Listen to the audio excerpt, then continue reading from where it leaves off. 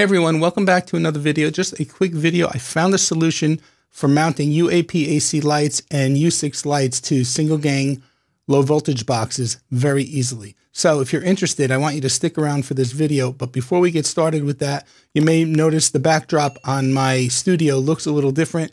That's because we're doing double duty here in the studio. We're using it for my own YouTube channel, but we are also getting ready to launch a sports podcast. Now, I'm not in the podcast, but I am producing it behind the scenes. So that's what you're seeing back there. I just have a blue tarp over the actual backdrop that we're using for that set. So apologies. I know it's not pretty looking, but hopefully you guys are here more for the content. So that being said, I just want to switch over to the other camera and I'm going to share with you this little brilliant gadget.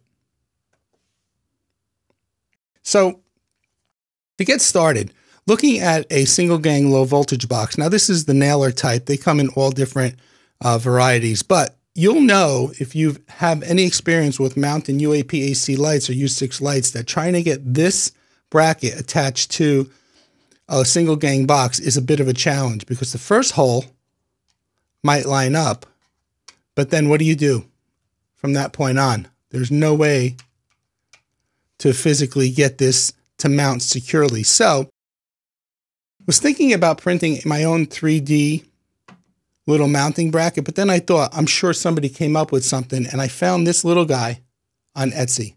And whoever came up with this was genius because it just makes life so much easier. And I'm going to show you exactly what I'm talking about. So I'm going to take you through the process. So we're going to attach this little bracket to this UAP-AC-Lite mounting bracket.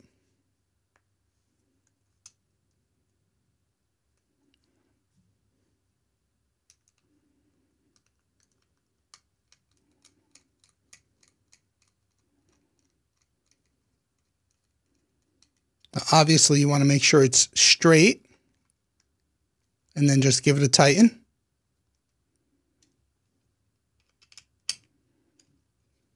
Just like that. So there you go. You have the little 3D printed bracket attached now to the UAP-AC-Lite or the U6 Lite mounting bracket. So what we do next is we just take it and we are going to attach it to the single gang low voltage box using the holes on that single gang box.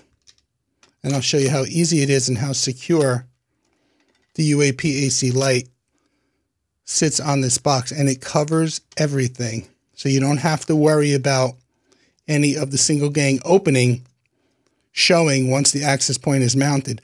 Unless the sheetrockers or the drywallers were sloppy about cutting the box out, then you have a little spackling and painting to do. But most of the time, they're really pretty on target. Okay, so now that we got that on and we have the screws tightened,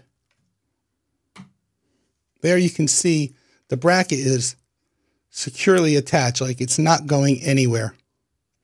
Then you simply, you know the deal here. If you have experience with installing these brackets, you just simply take it, snap it into place.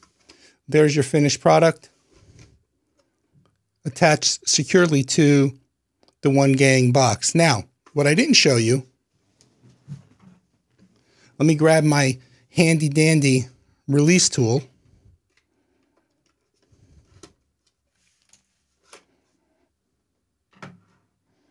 Is there's plenty of space at the bottom here on both sides to pass the Ethernet cable through so that it attaches securely into the access point. So again, securely mounted,